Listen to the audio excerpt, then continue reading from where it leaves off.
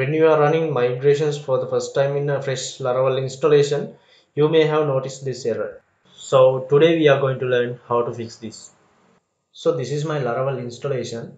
I'm going to run migrations for the first time. I'm going to type php artisan migrate. See, I get this error. We can fix this error by adding a little piece of code to our app service provider file.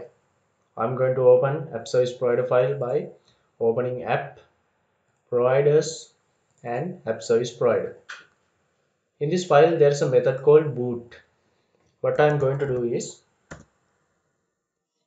type schema, then default string length. I'm going to set the value to 191 and put the semicolon and hit save. And make sure you import the schema library. For my case it is auto imported, but you may have to manually import that. Now I am going to run the migration again. php artisan migrate.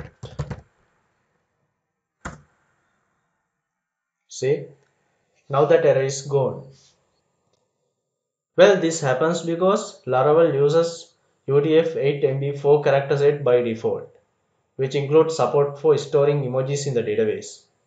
So if you are running a MySQL version older than 5.7, you may need to manually configure the default string length generated by migrations. So that's what happens.